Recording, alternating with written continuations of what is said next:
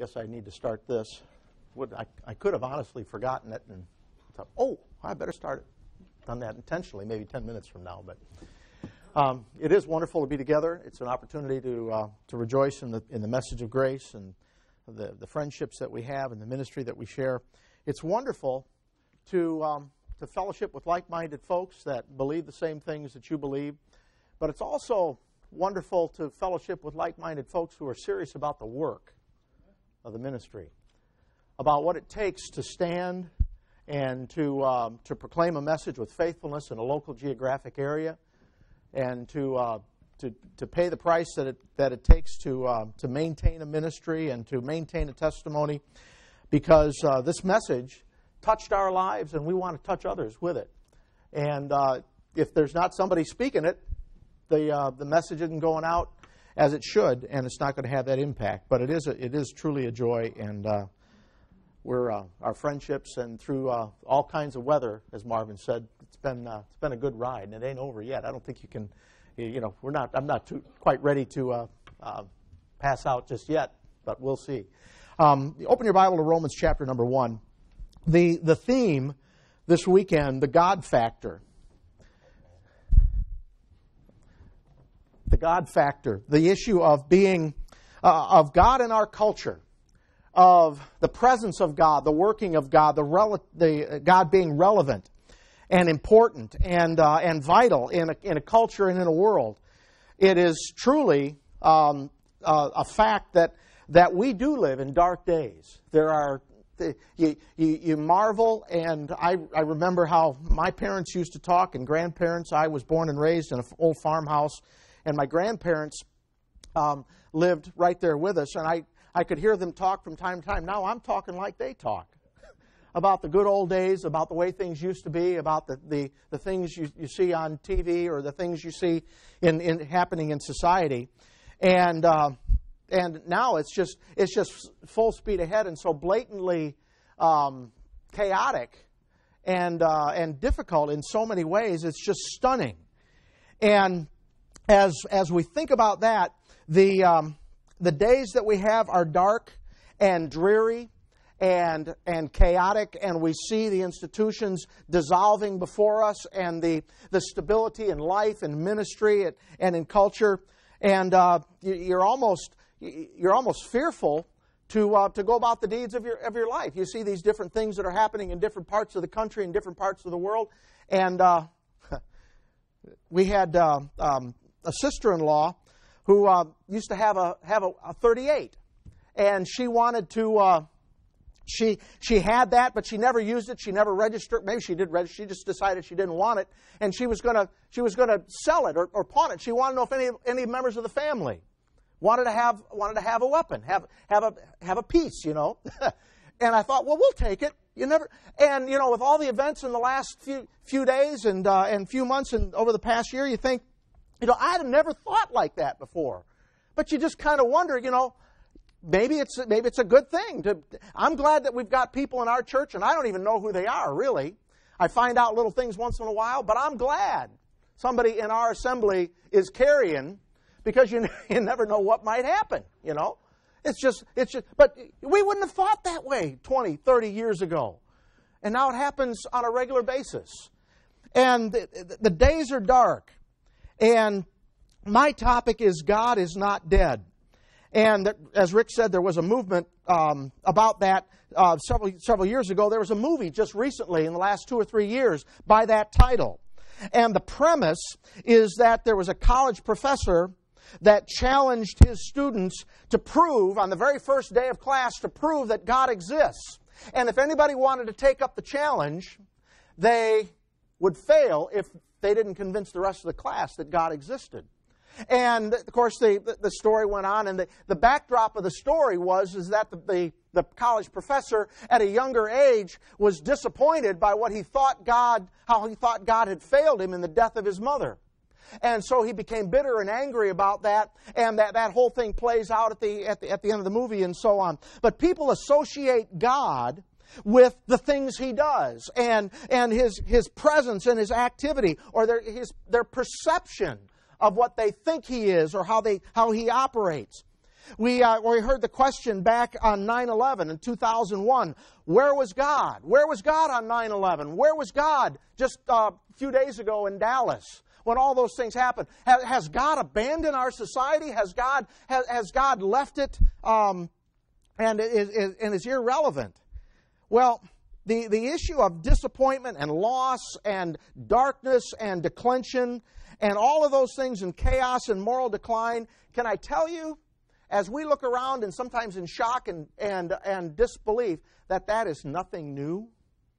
That is absolutely, positively nothing new.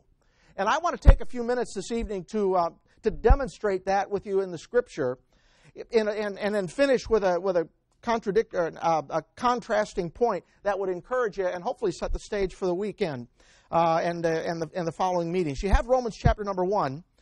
Let me just read here the way the great epistle of the Apostle Paul begins in this first chapter, and Rick quoted verse 28. I'd like to read verses 28 through 32 and have a word of prayer as we begin. Romans 1, verse 28, and even as they did not like to retain God in their knowledge, God gave them over to a reprobate mind to do those things which are not convenient, being filled with all unrighteousness, fornication, wickedness, covetousness, maliciousness, full of envy, murder, debate, deceit, malignity, whisperers, backbiters, haters of God, despiteful, proud, boasters, inventors of evil things, disobedient to parents, without understanding, covenant breakers, without natural affection, implacable, unmerciful, who knowing the judgment of God, that they which commit such things are worthy of death,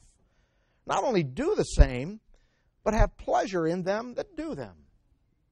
What an amazing, doesn't that read like the newspaper? It's a description of what we see going on around us. Yet the Apostle Paul here is writing about some events back in the shortly after the foundation of history, back in the days of the Tower of Babel, when God gave up the Gentiles because they didn't like to retain God in their knowledge. When they knew God, they glorified Him not as God. And God says, okay, have at it. God gives them over to the reprobate mind and to the lusts of their flesh and to the vile affections. And there's the result back then. So what we're seeing is nothing new. We should not be shocked by it. I want to demonstrate some things with you. Go back to the book of Ecclesiastes with me just for a moment. Ecclesiastes chapter number 1. Ecclesiastes chapter number 1. In the days of Solomon, as he writes the book of Ecclesiastes. And what's one of the basic phrases that's repeated over and over again? There's nothing new under the sun. Ecclesiastes 1:4, one generation passes away, another generation cometh, but the earth abideth forever. The sun also ariseth, and the sun goeth down, and hasteth to its place where he arose. The wind goeth toward the south, and turneth about unto the north, and it whirleth about continually. The wind returneth again to its circuits. All the rivers run into the sea, and yet the sea is not full unto one place, from whence the rivers come. Thither they return again. All things are full of labor. Man cannot utter it. The eye is not satisfied with seeing, nor the ear filled with hearing. The thing which hath been is that which shall be. The thing which hath been. What's that? What's that? That's time past. The things that have been in the past are the things that are what are going to happen when? In the future. The thing which hath been is that which shall be, and that which is done is that which shall be done. And there is no new thing under the sun. We see that sense that the past is going to be repeated in the future, and the present is that which has been done in the past. The point is that what we're seeing, and Romans chapter 1 demonstrates that, we should get over the shock and awe of it and recognize that this is nothing new, and that God's people have always had to face these kind of things, and that it should fill us with a sense of resolve and purpose. And he says in verse number 11, there's no remembrance of the former things, neither shall there be any remembrance of the things that are to come with those that shall come after. There's a failure in the sense of history. The history of our country and its foundation has been obliterated from the educational system, so there's no compass about the value and the formation of the country in days gone by. There's no sense of history there. And so you see all of these things transpire. Turn over to chapter number 3 with me. Chapter number 3, Ecclesiastes bears this out over and over again. Ecclesiastes chapter 3 and verse 9. What profit hath he that worketh in wherein he laboreth? I have seen the travail which God hath given to the sons of men to be exercised in it. He hath made everything beautiful in his time. Also, he hath set the world in their heart, so that no man can find out the work that God maketh from beginning to end. There you see the issue of creation and the issue of the witness of conscience. How that God, and that's said in Romans chapter 1 too, isn't it? That there is a witness of the creation to the Creator and the design of the Creator. And the Godhead of the Creator. And all of those things are borne out. There's a witness in the heart of man. And at verse number 12, and I know that there is no good in them. There's the depravity. We see that, don't we? But for a man to rejoice and to do good in his life, there's self-determination and volition and freedom of choice to go forward. We see all of these things there. And then he says in verse number 14, I know that whatsoever God doeth, it shall be, what? Forever. Isn't that a comfort? So with all of the things that are going on around us, shouldn't we be focusing more and more on that which will last forever, that will make a difference 10,000 years from now, 100,000 years from now, in our sense of time? Investing in eternal things. He goes on to say, and verse 13, and also that every man should eat and drink and enjoy the good of all of his labor. The self-determination there. And whatever God does, He's going to do forever. Verse 15, that which hath been is now, and that which is to be hath already been. And God requireth that which is past. There's accountability. And we see that too. So Solomon bears out the fact that today, as in times past, there's nothing new under the sun. And I want to demonstrate some of those things with you briefly here, and then finish with a contrast. Verse number 16. And moreover, I saw under the sun the place of judgment, and that wickedness was there, and the place of righteousness, that iniquity was there. There's the corruption in the society and the leadership. All of these things are not new. It's just new to us because we're watching these things with such a sense of contrast to what we've known. And the issue that God is not dead. Paul says over and over again, we serve the living God. The Thessalonians, they turned to God from idols to serve the living God. God isn't dead. He's alive and well. And what He does is for how long? Forever. No matter what the culture is, no matter what goes on around us. Let's demonstrate that. Go back to the book of Genesis with me. Genesis chapter number 6. Genesis chapter number 6. We see in the days of Noah, the days that were before the flood. Genesis chapter number 6 and verse 5.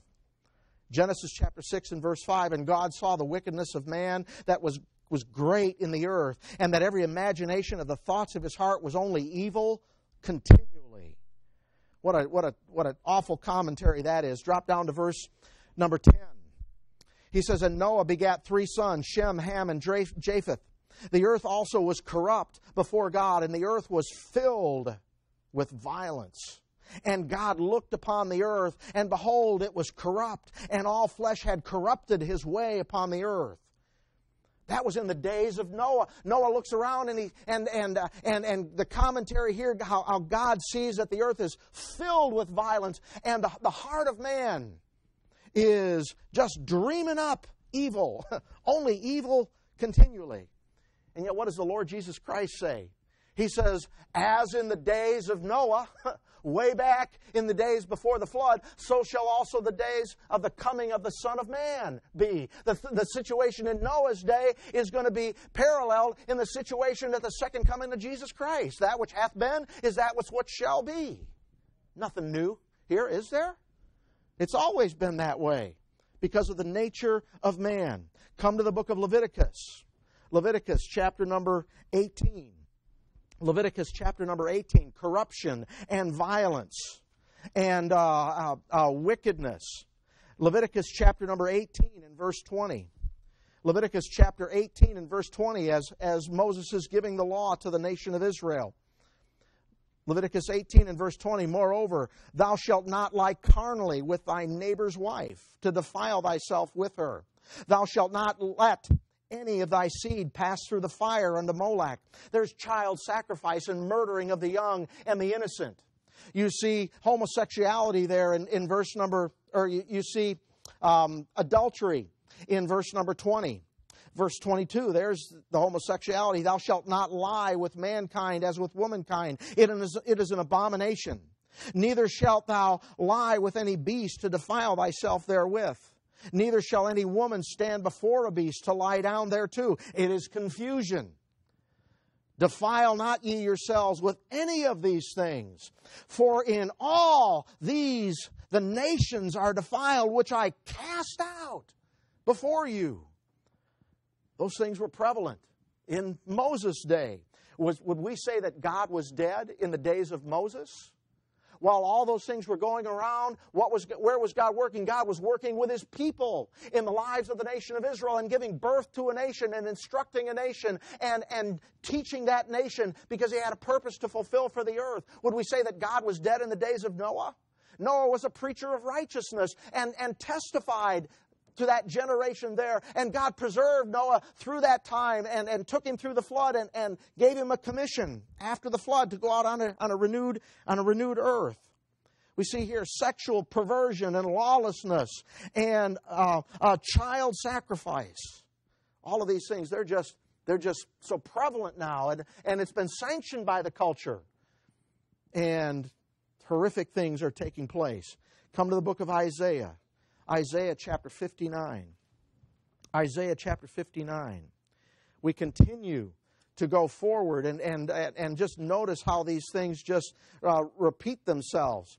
Isaiah chapter 59. Here we see corruption in the nation. The nation of Israel had been formed by God. They'd had a wonderful history and great characters there, but the decline in the nation, the northern kingdom first and then the southern kingdom fall into apostasy. And Isaiah's ministry here, he says, Isaiah chapter 59, verse 12, for our transgressions are multiplied before thee, and our sins testify against us, and our transgressions are with us. And as for our iniquities, we know them. In transgressing and lying against the Lord and departing away from our God, religious apostasy and declension and idolatry and wickedness and spiritual decline is abundant here. Verse number 13, in transgressing, lying against the Lord, departing away from our God, speaking oppression and rebellion against the truth, that is, conceiving and uttering from the heart words of falsehood, and judgment is turned away backward, and justice standeth afar off. For truth is fallen in the street, and equity cannot enter. Where's truth? Where's an absolute? Where's a final authority? Moral relevance and decline and no final authority anywhere, it seems. In the days of Isaiah, verse number 15, yea, truth faileth, and he that departeth from evil maketh himself a prey, and the Lord saw it, and it displeased him that there was no judgment. Falsehood and lawlessness and apostasy and wickedness in the days of Isaiah. Was God dead in the days of Isaiah just because there was wickedness and spiritual declension and truth had fallen in the street? No, God was still working with His people. He had a purpose that He had pled and laid out with Abraham and the nation of Israel. Those wonderful promises that Israel had to look forward to and to rest in and to rejoice in. And we look around and we see the things in our day, and frankly, beloved, we just got to get over the shock factor. These things are part of history, and it's being repeated again and again and again. And America was such a he said it was a fluke. It was a marvelous experiment that demonstrated a country founded on biblical principles with some character and righteousness at its core, based on the Word of God, could do great things in economic freedom and accountability and that conscience that was within the nation. But there's that still steady and slow decline. Was God dead in the days of Isaiah? No, He wasn't. Was God irrelevant in the days of Isaiah? Absolutely not. There's nothing new under the sun. What we're seeing today is not an aberration, but it's something that as a result, the real problem was stated really clearly back there in Genesis chapter number 6. It's been the problem all along, that the imaginations and the thoughts of man's heart is only evil continually. And Jeremiah says the heart is deceitful and above all things and desperately wicked. It's human nature. And we see that demonstrated again and again in the days of the Lord Jesus. Come over to the book of Matthew. Matthew chapter number 14. Matthew chapter number 14, the fullness of the time had come, and the Lord had sent John the Baptist and sent the Lord Jesus Christ, and the time had come, and the kingdom of heaven was at hand. And in a tremendously oppressive and heavy-handed society, political oppression and the iron fist of the Roman Empire ruling there. In Matthew chapter 14, verse number 3, for Herod had laid hold on John and bound him and put him in prison for Herodias' sake, his brother Philip's wife. And John said unto him, John had said unto him, it's not lawful for thee to have her. John stood up in protest for what was going on there, and as a witness there. In verse number 5, and when he would have put him to death, he feared the multitude, because they counted him as a prophet. But when Herod's birthday was kept, the daughter of Herodias danced before them, and it pleased Herod. I don't have to draw you a picture of that, do I? There's corruption in the political realm that led to manipulation and blackmail, and of course the death of John the Baptist. Verse number 8, and she, being before instructed of her mother, said, give me here John the Baptist's head and a charger. And the king was sorry. Nevertheless, for the oath's sake and for them that had sat with him at meat, he commanded it to be given her. And he sent and beheaded John in prison. Would we say that God was dead in the days of John the Baptist? Absolutely not. The Lord Jesus Christ Himself was there. God was in their midst. Even though there's all of these things taking place around them, and all the corruption in the society, and the declension in the nation of Israel, the apostasy in Israel. The religious leaders had taken the temple and added all those religious traditions to it and turned it into a house of merchandise and a money-making endeavor, and were struggling to maintain their power and their control and their dominance of the people. Religious apostasy and moral declension and political oppression in the days of John the Baptist. Was God dead then? Was God irrelevant then? There was a purpose. There was a message that was being proclaimed. There was nothing new under the sun. Come to the book of Philippians. In the life of the Apostle Paul, corruption. And I've come to see this quite some time ago.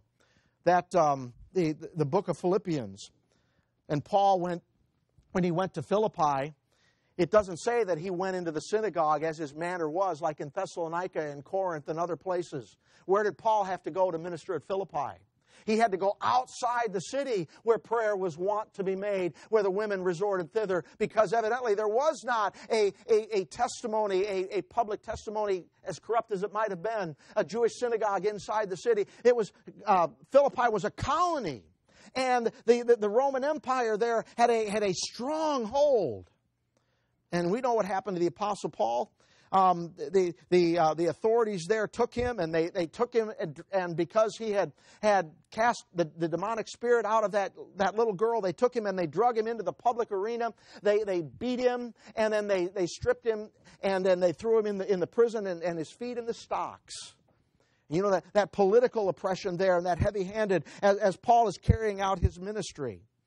And what does he say to the Philippians? Philippians chapter 1, verse number 29. For unto you it is given in the behalf of Christ not only to believe on him, but also to suffer for his sake, having the same conflict which ye saw in me, and now here to be in me. The Philippians were suffering political oppression at the hands of the government there, and political corruption, and trying to suppress the work of the ministry and the testimony of Jesus Christ there. Nothing new under the sun. Political oppression and heavy-handed of governmental authorities in different parts of the world. In America, we're probably no doubt heading in that same direction. And as you see all these things, my point in going through this dark list is that when we look around us today and we see these things happening in our culture, and we see these things happening in the world, and we see the things around the globe, and we see the breaking down of borders, and we see internationalism, and we see chaos, and all the things that go with it. Is it anything new? Is it anything unique? There's nothing new under the sun. It's what has been is what is now, and what is now is what was, and what is now is what shall be. Sin and wickedness has always been prevalent in society. But was God dead in the days of Noah? Was he dead in the days of Moses? Was he irrelevant in the days of Isaiah and working through the nation of Israel and also in the earthly ministry of Jesus Christ? Absolutely, absolutely not. There was tremendous activity. Evil and wickedness and violence and war and corruption and apostasy is nothing new. God has always been relevant. God was not dead then, and God is not dead now. He's always been working out his purpose. What we see around us, there is nothing new under the sun. But wait a minute. Is there something new under the sun today? Turn with me to the book of Ephesians chapter 2. I've been setting you up. Ephesians chapter 2. There is something new. There is something different today. Ephesians chapter number 2. Ephesians chapter number 2 and verse number 13. Ephesians chapter 2 and verse 13. But now in Christ Jesus, ye who sometimes were far off are made nigh by the blood of Christ. For he is our peace, who hath made both one, and hath broken down the middle wall of partition between us, having abolished in his flesh the enmity, even the law of commandments contained in ordinance, for to make in himself of twain one, what? New man. Hey, there's a new group of people on the scene today. Something that was not testified under the sun in time past. There's a new people. There's a new purpose. There's something new that God is carrying out today in the midst of our dark days. A new creature is being formed. The church, the body of Christ, and God has a new purpose that He is carrying out. Ephesians chapter number 3. Because of this new purpose, because of this new habitation of God, this new place where God lives and dwells and manifests Himself.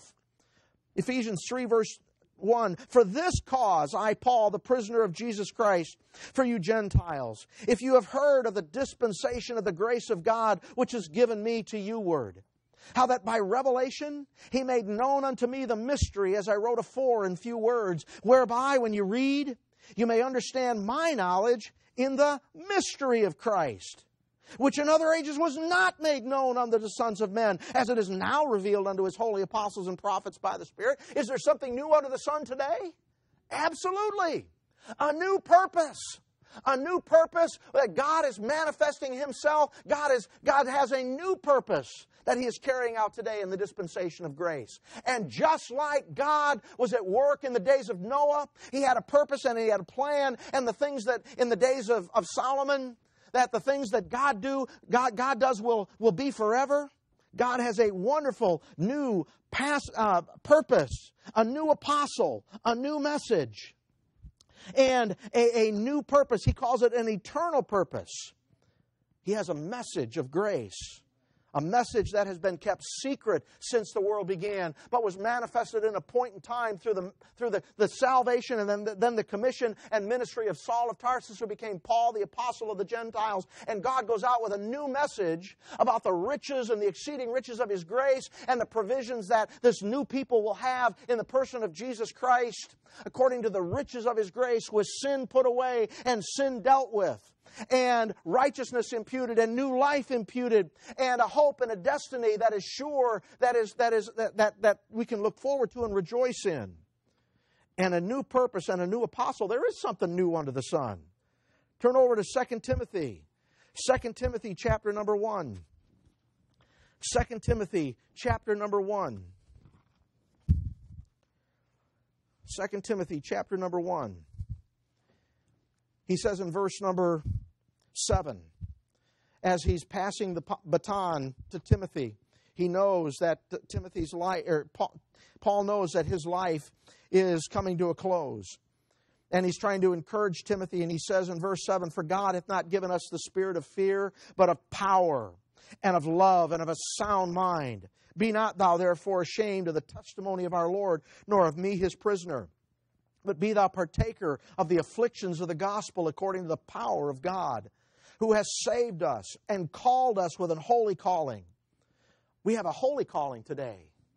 A holy calling to shine as lights in a dark world, to hold forth the message of grace and to proclaim it, and to proclaim the manifold wisdom of God and the person of His Son, the Lord Jesus Christ, the resurrected Christ, who when He rose from the dead was declared to be the Son of God with power, the heir of all things. We have that wonderful message to proclaim. He says in verse number 9, "Who has saved us and called us with a holy calling, not according to our works, but according to His own purpose and grace, which was given us in Christ Jesus before the world began, but is now made manifest by the appearing of our Savior, Jesus Christ." Jesus Christ appeared again, didn't He? He appeared to Saul of Tarsus on the road to Damascus, saved him by His grace, and appeared to him in a series of subsequent revelations and appearances, and deposited in with him the gospel of the grace of God, so Paul could go out and lay the foundation and be the wise master builder and build up this new entity, this new household, this new building of God, not made with hands, but the new creature.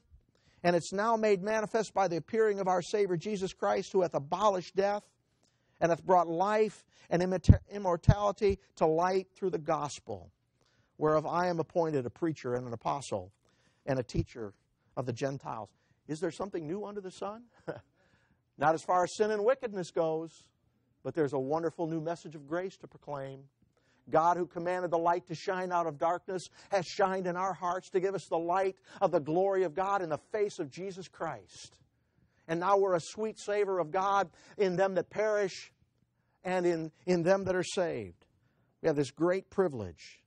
A new apostle, a new purpose, a new man, a new message, a new purpose to reveal, to hold out before the world, and it's now made manifest.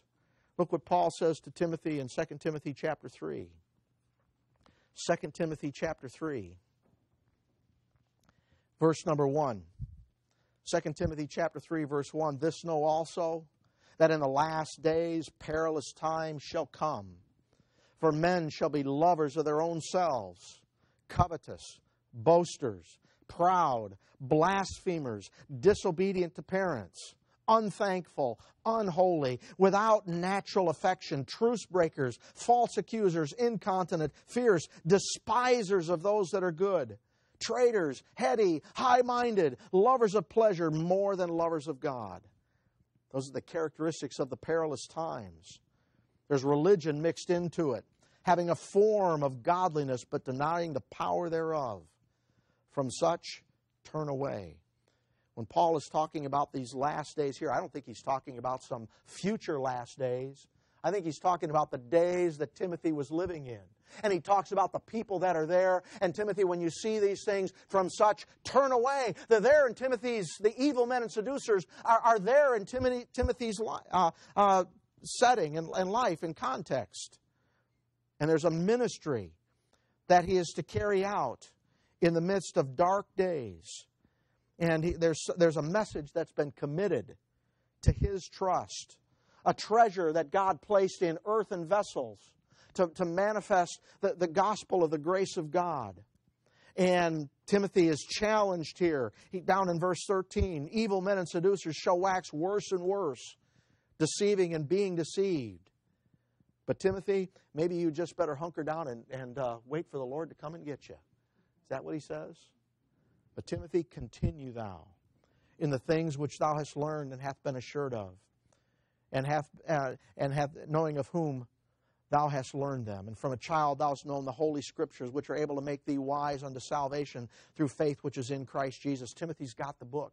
He's got the message that the Apostle Paul had committed to him, that Paul had committed to Timothy. He's got the written Word of God, and all Scripture is given by inspiration of God and is profitable, and it thoroughly furnishes us.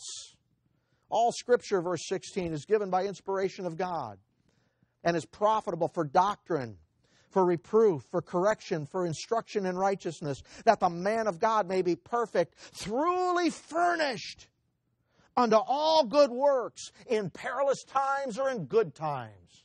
You've got everything you need in that book, Timothy, to do what God has commissioned you to do. And now, get on with the program in the midst of the dark days. Don't be intimidated by the things that are going around. Shine the light and proclaim it.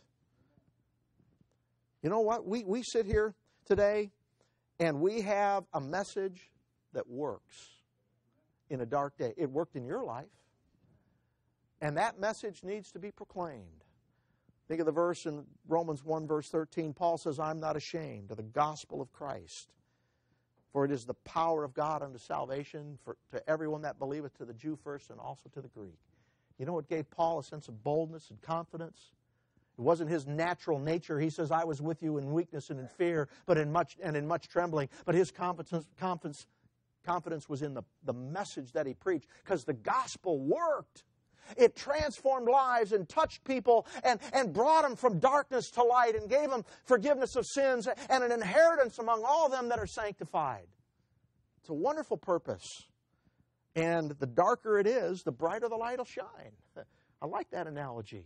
Maybe we all ought to get these straw hats and, get the beards growing and, so we stand out, right? No, we don't need to do that. We just stand out by the message we preach and the life we live. We stand out even in the religious world, don't we? Because it's so different to proclaim the riches of the message and the completeness that we have in Christ Jesus, in the person of our Savior. Paul had a message that worked in dark days. There was something new under the sun. And we stand in that great truth today. 2 passages and we'll quit. Come with me to the book of 1 Corinthians, chapter 6. 1 Corinthians, chapter 6. The gospel works in the lives of people. It works in dark days.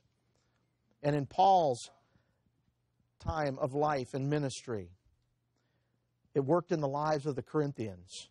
This is an interesting passage.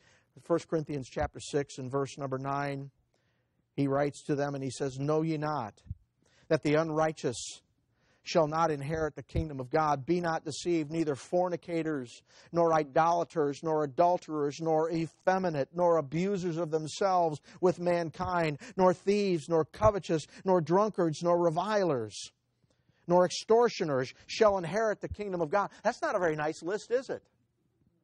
But you know the next verse. And such, what? Were some of you. But ye are washed, but ye are sanctified, but you're justified in the name of the Lord Jesus Christ and by the Spirit of our God. The gospel works in dark days. It doesn't matter what kind of what we're facing in the culture. It doesn't matter what's broadcast week after week after week on the television set and the news cycle. Go about the business that God has given us to carry on. And shine the light and proclaim the gospel of the grace of God. God is not dead. Is He? Is He dead in your life? He's real, isn't He? His Son is real. And we live with a sense of full assurance, of understanding. And we know that what God doeth, it is forever. And we need to rejoice in that and have confidence. And get over the shell shock and get on with the program. Philippians. Let's quit. Philippians chapter number 2. We were there just a minute ago. Philippians chapter number 2. God is not dead. God is at work in the world. God is relevant in the world.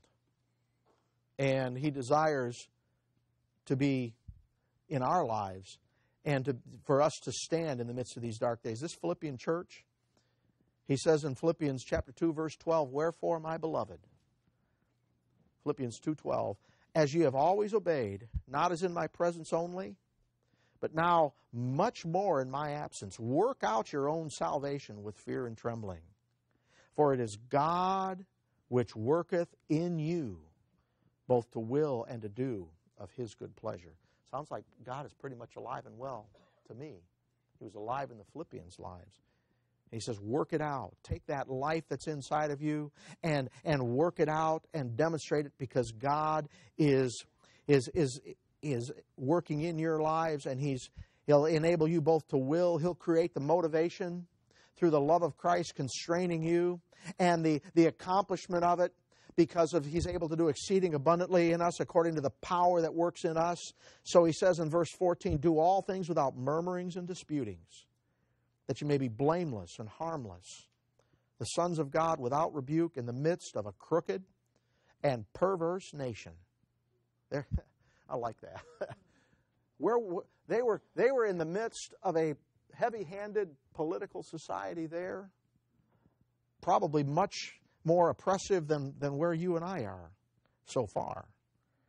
But he says that you may be the sons of God without rebuke in the midst of a crooked and perverse nation, among whom you shine as lights in the world, holding forth the word of life, that I may rejoice in the day of Christ, that I had not run in vain, neither labored in vain. My friends, it's these dark days are days that should break our hearts in one sense with the decline of our nation, but it should fill us with conviction and resolve, because the message we have works, and it's what God's given us to proclaim, and it will rescue, not the culture. The culture's on its way, isn't it?